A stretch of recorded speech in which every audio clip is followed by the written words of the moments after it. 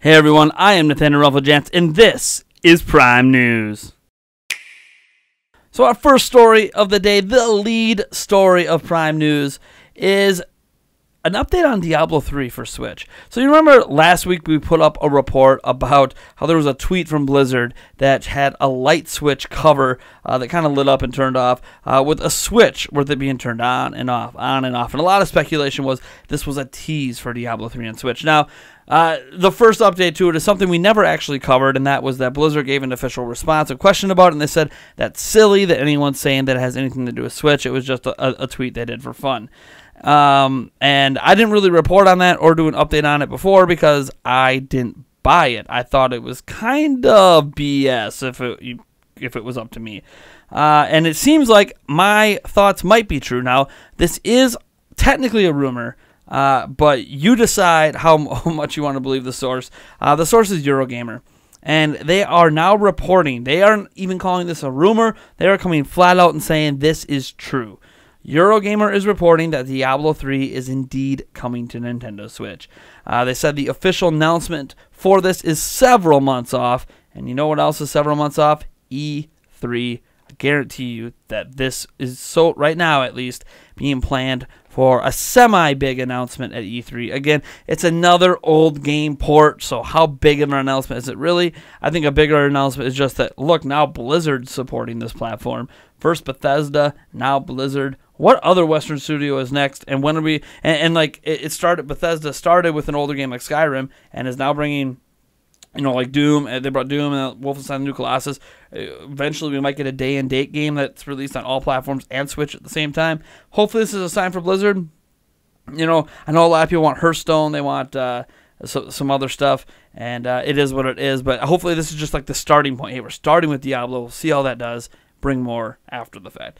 But anyways, that's what they say. They do note that their sources were not sure if Reaper of Souls and Rise of the Necromancer expansions are included in this, although Eurogamer did note it would be weird for them not to be. There's no, you know, they've included these expansions and ports to other platforms before, so just because there's no news on it right now doesn't mean it's not happening. You know, we're months away from it being announced, so yeah, it'll probably be released this holiday or something like that. If I had to guess. Now, again, rumor, truckloads of salt. I'm going to tend to lean towards Eurogamer here. I know Eurogamer does not always get everything they report on correct. They have gotten a lot of stuff with Switch correct, but there's some stuff they've stated in the past that hasn't come to pass yet. Maybe it will. But what I will note here is I love Blizzard games. I love them a ton. I have played every single game they have ever released, including Diablo 1 and 2, but not 3. I've never bought 3. I've never loaded up 3. I've never owned it. I've never done anything with it. All the StarCraft games, the Warcraft games, including World of Warcraft, and all that stuff, Overwatch and Hearthstone. Like, I've played all of them. I'm not going to say I've played all of them extensively. Hearthstone is an example. I've just played a little bit. I haven't really dove deep and spent dozens and dozens of hours to understand the full intricacies. Yeah, that's the word I'm looking for. Intricacies of how that card game works. But I will say that I love Blizzard content. They are one of my favorite Western studios, and them along with Bethesda are kind of like my the beginning of the Western studio support that I want on Switch. Right? There are certain IPs I want from EA. There's a lot of stuff I actually want from Ubisoft as well, but Bethesda and Rockstar Games and 2K. And, you know, tossing in Blizzard, that's really the trifecta of the huge Western studios I want to see on Switch. So I'm hoping that this is true. I'm going to believe it because I want it to be true. But again, it's up to you if you want to believe that story. It's going to be interesting to see how pricing works on the game. I'm hoping it's not too expensive. Might be a little bit more expensive because of the cartridge factor, because assuming there'll be a physical version. But even then, I'm hoping it's not a $60 game like Skyrim was. I feel like that was a mistake. But speaking of pricing, man, our second story, get ready for this. I'm going to have a little bit of a rant here. Deals with Donkey Kong Tropical Freeze coming to Switch. Now, Donkey Kong Tropical Freeze, as we know, is coming to Switch.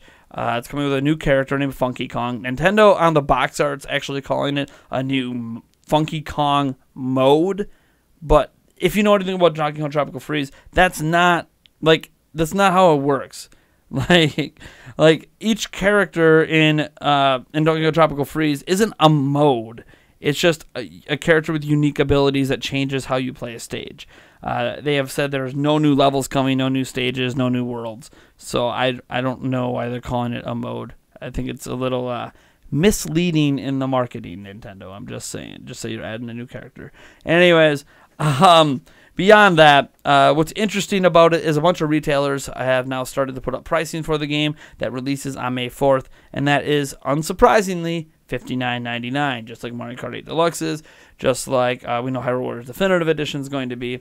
And I am now of the mindset of many of you that these Wii U ports, and just gaming ports in general on Switch, but Wii U ports, I'm gonna stick to that specifically because Nintendo controls the pricing on that stuff, is too expensive. Donkey Kong Tropical Freeze, in the wake of the release of Kirby Star Allies, and eventually this Yoshi game coming soon, should not be $59.99. It's not a brand new game. They're adding a brand new character. Like Mario Kart 8 Deluxe, I understood the $60 price because they scrapped an entire multiplayer mode and actually added a new mode to the game. Not just like new characters, a new mode, and then they unlocked all the characters and all the tracks and stuff right away for anyone who had it on Wii U. But for Donkey Kong Tropical Freeze, they're just giving us a new character to play around with, and it's a highly requested character, one a lot of people want to play with, and I understand that, but is that character worth a premium? And what is that premium? What's Donkey Kong Tropical Freeze worth to most people on Wii U these days? $20 maybe? And I understand you're not going to charge $20 for Wii U ports, especially of games that Nintendo values highly, like Donkey Kong Tropical Freeze.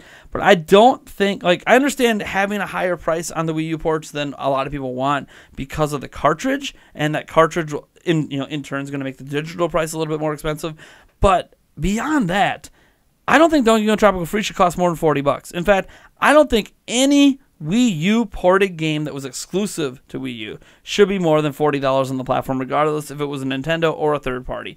That's right, Bayonetta 1 and 2 should only be $40. Now, actually, if you work out, because if you buy one game and digitally, if you buy one game, you get a discount code for the other, and it turns out that it does work out to Bayonetta 1 and 2 if you buy both, being $40. But so again, I guess they're kind of doing that, sort of, but it's only if you buy both do you get that kind of whatever. My point here is that I think Nintendo is overcharging, and they're doing it because they know they can get away with it. I understand from Nintendo's point of view where their mindset is at. The Wii U audience is dinky when it comes to gaming. As much as I would love to have 13.5 million subscribers on this channel, and that would make my day, and we get millions upon millions of views on every Prime News and everything we do. Our live streams might be the biggest on the platform, and blah, blah, blah, blah. We put Etika to shame, probably. Etika will be chasing us instead of us chasing Etika during our adult time on Prime Time. But that aside, I have to say that 13.5 million in the gaming sphere is really, really small when it comes to system sales. And Nintendo doesn't view, essentially what Nintendo is saying by releasing these games at $59.99 and then trying to give us new content to give an excuse for Wii U owners to buy the game, is that they don't have any respect for their core audience that bought a Wii U. Now, they are a business. They're looking at this from the business side only. And the business side only is that, look, that 13.5 million people did not make us a success. We are selling this as a brand new title to Switch owners that never owned a Wii U, because they feel a majority of the Switch audience never bought a Wii U. But you know why a majority of the Switch audience never bought a Wii U? Because a lot of the Wii U audience, which were previously, or maybe even currently, if they, or whatever, are some of your most loyal fans. And I was one of those fans, and I feel a little insulted, even as a Switch owner that owned a Wii U, that Nintendo wants to charge $59.99 at a time when Kirby Star Allies is only $50, and that's a literal brand new exclusive 2D side-scrolling game. I understand that Tropical Freeze might be on another level, and I get that. To me, Donkey Kong Tropical Freeze is the greatest 2D side-scrolling platform game of all time. Yes, I've heard you people telling me Celeste is better. I haven't played Celeste yet, so I can't make any vouching for or against that. I know I have already. That's just my fandom coming out. Reality is, I can't tell you if Celeste is better, but for my money, right now, Donkey Kong Tropical Freeze is the best, or maybe the second best is Celeste. I don't know. But reality is that just because it's critically acclaimed and using one of your core things, I mean, Kirby games get critically acclaimed as well and use one of your core mascots and stuff. So I honestly don't get how a brand new game could cost $50, but a Wii U port costs, $59.99. I'm sorry, but Donkey Kong Tropical Freeze, even if you want to argue that Mario Kart 8 Deluxe is worth the $59.99, not only because you got away with the price point, look how much sales you've gotten for that game, but because of the new mode. Well, the thing is Donkey Kong Tropical Freeze doesn't have the same kind of additional content being added to it as Mario Kart 8 Deluxe. And Donkey Kong Tropical Freeze, I'm sorry, is not as big of a game as Mario Kart 8 Deluxe. Donkey Kong Tropical Freeze would be considered a B-tier game in comparison to Mario Kart 8 Deluxe. So it shouldn't even cost the same as Mario Kart 8 Deluxe in the first place. But whatever, I'll give you a pass for wanting to consider that game to be a full AAA game. But now we're talking about a game that's years old. We're not talking about, Bethesda here charging $60 for Skyrim again. They seem to have done that several times over over the history of re-releasing that game. But we're talking about Nintendo here milking their consumers, knowing they can get away with it. And reality is that I understand Nintendo's business side because they're going to get away with these price points. We're going to lap it up. I mean, I'm not buying Donkey Kong Tropical Freeze. I might buy it at $40, but so they kind of maybe lost a customer in me, and I'm someone that loves that game. But overall, there's going to be enough people that buy it at $60 to make Nintendo justified for doing it. So business-wise, it is a very smart decision for them to set the precedent that all Wii U ports are going to be $59.99. But I also think that they might see a boost and maybe even an extra $1 million in sales per game if they drop the price down to $40 and then do the math. Does that make up for the $20 loss on all the other copies? I don't know. I'm not a mathematician or an accountant over here. Nintendo can maybe crunch those numbers, but I just feel like even if Nintendo, this is how you know that Nintendo doesn't care about their consumers. Because from an emotional perspective, Nintendo should realize that their most faithful fans bought the Wii U. They feel burned by the Wii U. Some of them have bought a Switch and they're happy with it, but they're feeling burned now that when they want to get their favorite games from Wii U and Switch, they have to rebuy them, which some are even willing to forgive you for because you didn't have a universal account system before. But now they're like, yeah, but so about rebuying them, why are we paying full price 3, 4, 5 years later? $40. I'm telling you, $40 is a sweet point. That still puts it at the same price as what a brand new 3DS game is. I think all of us can kind of sort of stomach. I know a lot of us would like to have it $20 or under. I get that, but cartridges are more expensive. New platform porting, I get it. This isn't free to do. So $40 I think is a fair price for any Wii U exclusive game that was originally $60 on the platform. Just my take. Nintendo's probably not going to care, but I'm actually interested what you guys think about this down in the comments below. And so our third story for today is kind of a twofold thing, because one is that Kotaku and several other places have confirmed that Call of Duty Black Ops 4 is the next Call of Duty game coming out this year. So with Kotaku and many, many places, it's not just Kotaku, IGN, so many places are now confirming that this is a thing. There's even a clip of James Harden, who is likely being sponsored by Call of Duty and probably going to appear in some commercials, wearing a Call of Duty Black Ops 4 hat to the game last night. Yeah, Black Ops 4 is coming. And why that matters for us is because somebody who I've never heard of before, actually, Direct Feed Games on Twitter, has come out and said, I previously stated I would share news to celebrate the Switch's first birthday. As promised, here is some info. After talking with several sources, I can now share with confidence that Call of Duty will come to Switch in 2018. Now, you might be asking yourself, who is Direct Feed Games? Well, for starters, I found out from YouTuber Player Essence, who did a report on this earlier, that his name is Nate. So, I'm Nate, he's Nate. You can always trust the Nate, because Nate is great. Okay. Moving on that lame comparison. I have no idea who he is. He's on Twitter. He says he does 1080p and 60 FPS frames per second direct feed game clips. Got a YouTube channel, blah, blah, blah. You can check out that kind of stuff. I'll put a link to his YouTube channel in the description. But more importantly, I'm going to put a link to his tweet. And normally, just like the guy named Marcus Sellers, who I've had many people come to me, and on this story in particular, someone's going to mention me that, oh, Marcus Sellers actually said that this was coming to Switch too. The dealio is that with Marcus Sellers, I don't know of him either. However, Direct Feed Games I am going off of Player Essence on this. Player Essence, in his video on this, is vouching for him. He has had contact with him. I trust Player Essence, therefore I trust what he has to say about Direct Feed Games and this Nate fellow, who he has personally talked to a few times and apparently has gotten a ton of things correct on Switch. In fact, I am now going to be following Direct Feed Games more closely to see what other rumors they might get, potentially correct in the future. We obviously don't know if this one is. As for the importance of Call of Duty coming to the platform, well, yeah. I think it's a big deal, obviously, but we'll see what happens. I'm assuming this will be something that gets announced at E3. That's kind of when they announce Call of Duty anyway, so a big E3 announcement. Hopefully day and date. That's the big thing for me, is day and date release, please. Full version. Hopefully approved for Nintendo's voice chat app. It's funny how I have to hope. But yeah, that's a big deal. So I'm actually going to end this Prime News just bringing up a topic from yesterday, and that is the My Nintendo Rewards program.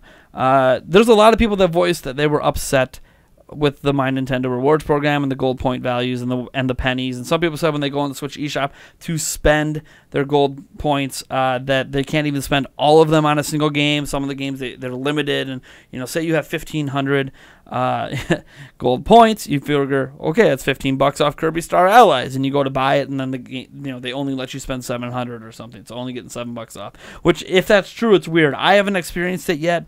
I've only purchased one game with my gold points, and it let me pay for the entire game, but it was a smaller indie game, so it might not be something that's a major concern for some of you guys. But what I will say is, setting that aside, since I haven't verified that because I don't have enough gold points to verify it, I'm appreciative that Nintendo has a rewards program. Let's just start there. Sony does not have one. Microsoft does not have one. Steam does not have one. Nintendo is under no obligation to give us a rewards program. And for anybody clamoring, I wish Club Nintendo was back. Club Nintendo is better. We're never going to get a Club Nintendo again. Let's clarify. Club Nintendo's glory days were SNES, N64, and GameCube days. Wii forward, it really started to topple down. I know there was still some good stuff, but it really started the trend of basically becoming a digital platform. And you can even argue that the digital platform of Club Nintendo was better. I understand that. And we need to give My Nintendo time to grow into itself. But what I will say is that if you are going to offer a rewards program, at least offer one that feels valuable to the consumers. Let me give you some issues I have. And I'm going to compare this to other rewards programs that exist for gamers. Amazon Prime is a rewards program. It gives you a bunch of benefits, from Amazon, like the Prime movies and the music that you can do for free. So you don't even need to have like Google Music. You can just use Amazon Music and all that stuff, and discounts and 2-day shipping and blah blah blah. But what's really cool for gamers and why you should get Amazon Prime if you're a gamer and you shop online on Amazon is you get discounts on games. When game peripherals are restocked, like when Switch was being restocked, they were selling it first to Amazon Prime members and all that great stuff, and you always get all the pricing changes that every other Amazon Prime member gets. It's just really, really neat, but it's not a rewards point system. It's just, look, we're just going to give you this stuff because we can, because you are a gamer that is part of Amazon Prime. We want to entice you to maintain your Amazon Prime membership. Okay, that's fine. But the second program we're going to talk about really blows the water even off of that, and that is obviously the Gamers Club at Best Buy. Probably the best rewards program. Every brand new game is cheaper. Bonuses on trade-ins. You can return games, I think, within a week or 10 days or whatever it is. I'm not actually a Gamers Club member. This is what I've been told. And actually end up getting a vast majority of your money back and then put that towards another game. It's really, really crazy how that program works and how they're making it work, but it's working for them. It's an affordable program, and it's definitely something that I suggest people look into if you have a Best Buy around. However, I think Nintendo's rewards program, because it deals with a point-based system, is more comparable to the power-up reward system at GameStop. Now, I am a GameStop power-up rewards member. In fact, they have 2 new membership tiers at GameStop. Let me get out my card here. So I am an Elite Pro member. All right, they just launched. I think they launched this year. I can't remember.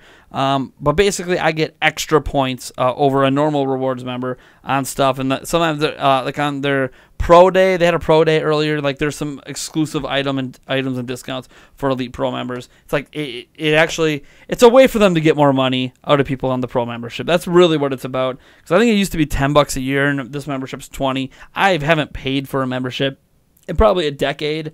I always get enough points per year to just re-up my membership. But the point is that they only have a single currency with their system. It's just all the power-up reward points. And yes, you get like 20 points per game or per dollar on what you spend in store on new products. And yes, it does lead up to to get $60 or whatever to buy a whole entire game.